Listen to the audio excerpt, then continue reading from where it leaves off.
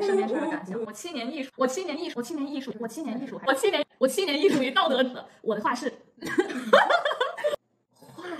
我谢谢。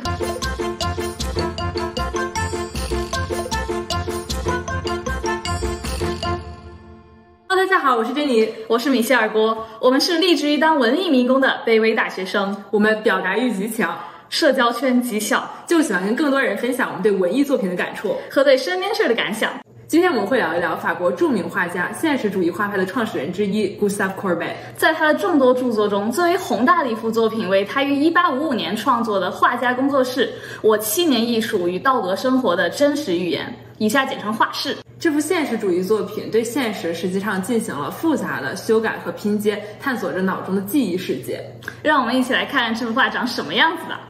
画室是一幅多人物油画，规模为361厘米乘598厘米，篇幅宏大。现有的文献，包括库尔贝本人对这幅画的描述，都指出了画面的3个主要部分。画面中间是艺术家的创作行为，右边是艺术家的艺术友人，衣着体面。他们中有法国诗人波德莱尔、艺术评论家兼小说家尚弗鲁希、艺术收藏家布鲁雅斯、社会主义政治家和哲学家普鲁东等人。这些人多为库尔贝本人的赞助者、文艺界的好友和前辈。而画面左侧的人物则显得较为阴郁，象征着在动荡现实中不断浮沉的权贵和平民。在这里，常常被世人所诟病的拿破仑3世被生动地描绘成了一个带着猎狗的偷猎者。身后贫穷的普通人形象也同样深入人心。一方面来讲，画室是库尔贝对社会的反思，是他对自己的职业和人生的自传性截图；而从另一方面来讲，越过画面叙事的表象，我们接下来会讨论的是，库尔贝或许也表现了视觉感知在人造假象面前的脆弱。艺术家本人飘逸的目光渗透在整幅画中，紧挨着画布中央的一个风景画的左边，有一个模糊的男性人模，还有一个坐在阴影中的女性。琳达·瑙赫伦在他叫做《重读画室》的文章中指出，这个人物代表爱尔兰女人，象征着当时贫穷的爱尔兰或贫民问题，是通往和历史和解之路上的一个警告信号。画布后的男性人体模型被摆出了一个明显不舒服的跪姿，类似于耶稣受难的样子。他那粗糙的手指、发霉的肉体，以及放在他脚下报纸上的头骨，也就是我们讲荷尔半因的2位外交官那一期视频中所提到的 memento mori， 这些符号像一个如同弗兰肯斯坦中的怪物般存在。就像维克多·弗兰肯斯坦对怪物的痛苦视而不见一样，画家自己似乎也对死亡的担忧、堕落的宗教历史以及社会中的疾病视若无睹。现实中的库尔贝清楚地看到了阴影中发生的痛苦，然而画面中的库尔贝却有意的表演般的选择忽视了这些事物，他转身去描绘一个不那么现实的现实。画中其他人物的视觉感官也充满了悬念，尽管画中一些人确实在主观地看向某处，例如画面右侧的人在主动看着对面的作画过程，但比起其他画作，像是皮埃尔·奥古斯特·科特的《春天》中人物之间直白明确的眼神交流相比，画室中的人物之间可识别的眼神接触寥寥无几。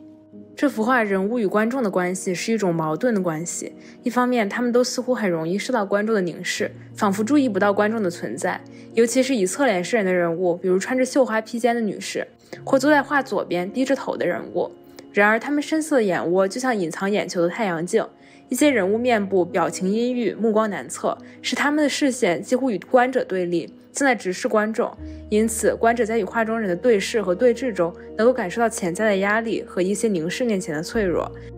通过对房间梦境般的心理描写，我们可以看出视觉关系主动和被动的双方可能是相当不确定或者是动荡的，凝视的主体和客体的身份可以经常变化。在科幻小说《三体》中，当三体文明发现眼睛文明的时候，他们陷入了恐慌。即使明白自己拥有应存在于更高维度的绝对优势的情况下，他们依然担心眼睛文明会对自身造成威胁，从而选择毁灭该文明。正如刘慈欣所写，任何智慧生物对眼睛的图像都是十分敏感的。画中人对高维度看客的我们的凝视，就如同眼睛文明审视着三体文明一样，是一种探究的禁忌的凝视，同时具有使看客局促不安的力量。画室同时也探索了空间的可读性和不可读性。在背景中，似乎是墙壁的背景是库尔贝本人曾经画过的一些风景画，以拼贴的形式呈现。这些画似乎被分成独立的长条板，而值得注意的是，房间里的一些物体和背景之间的区别其实并不清楚，例如球状的灯和橙红色的窗帘背后都有投影，似乎属于房间的三维空间。然而它们的色调相比于前景中的人物较为灰白，显得并不十分立体，似乎也可以是背景的一部分。在画的右侧，有一扇象牙色的窗户与窗帘并列在一起，可是窗框和窗帘的方向并不完全符合单点透视的惯例，让一个立体空间本该具有的纵深显得不够可信。时而立体，时而平面的维度挑战着观众的视觉。再例如，艺术家的右腿跟他正在创作的画作的边界几乎无法辨认。诚然，人们可以在椅子投射阴影中看到小腿的轮廓，可小腿、大腿和胯部的位置关系又不是特别符合人体解剖。处在三维空间的库尔贝的右腿仿佛被吸进了他面前的二维画作，再次暗示着三维与二维之间岌岌可危的界限。由此引出了一个问题：什么构成了表现三维和二维的技术差异？一幅画是否需要一定量的体积或者明暗度，观者才能把描绘的对象理解成三维的？或者说，对画的像不像这个判定，有多少来自于观赏者看画的经验？绘画本身就是一个对于三维空间的挑战，因此我们认为这幅画探讨的是空间的不确定性以及看这个动作的不连贯性。现实主义不代表原封不动地照搬某一时刻的现实。结合库尔贝作为现实主义画家的自我定位，这幅画自相矛盾的真实和预言表明，就连所谓的无滤镜真实视觉也可以是一种虚伪的假设。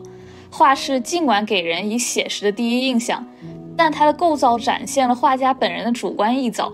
整幅画梦境般的呈现，使它与所谓的现实背道而驰。这幅画的神秘将视觉从现实世界中分离出来，人的视觉依赖于神经的交互，很容易忽视一些东西，也很取决于心理和大脑。尽管这幅画的篇幅较大，画中的空间似乎被包裹在一个小盒子中完全再现，因为画中的人物，尤其是这些文艺界的大佬，不可能同时出现在他的画室里。当库尔贝的模特让他写生，当观者在看着画中人时，不能再从窥探一个虚拟而安全的世界产生审美上的快感，而开始绞尽脑汁试图解读这种空间和时间的割裂。在这期视频有限的时间内呢，我们也只能探讨这幅画很小的一部分。这幅画其中眼神的交流还有更多可以解读的空间。比方说画面中部的这个小男孩，他看画家以这种崇拜啊、敬仰的眼神，是一种学徒的心态吧，或者像是儿子对于父亲的一种崇拜。整幅画唯一一个全是裸体的这样一个形象呢，是这个女性模特，就非常明显展现了一种男性凝视嘛。其实画中央这三个人，也就是画家本人、这个美丽的女性和身边仰望着画家和画的这个小孩，他们之间的关系是一种非常不平等的存在。比如说，虽然画中的小孩比这位女性要年轻的许多、幼稚的许多，她似乎被赋予了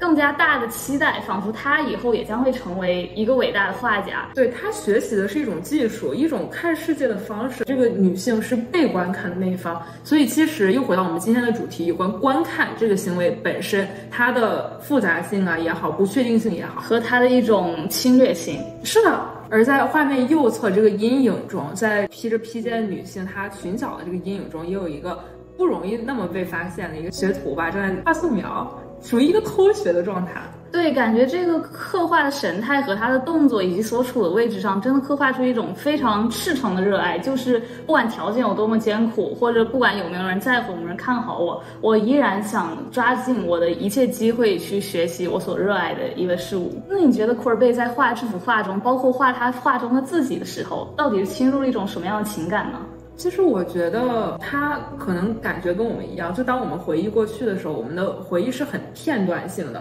不是一个故事，不是一个连续的叙述。这也是为什么左边和右边的人，他们本不可能在同一场景、同一时间出现，却非常自然地出现在了同一个场景里。不知道屏幕前大家是否可以从我们的视角中获得些许共鸣呢？或者说我们解读的视角是否给大家带来一种全新的观看体验呢？请大家在评论区给我们留言，我们下期视频再见。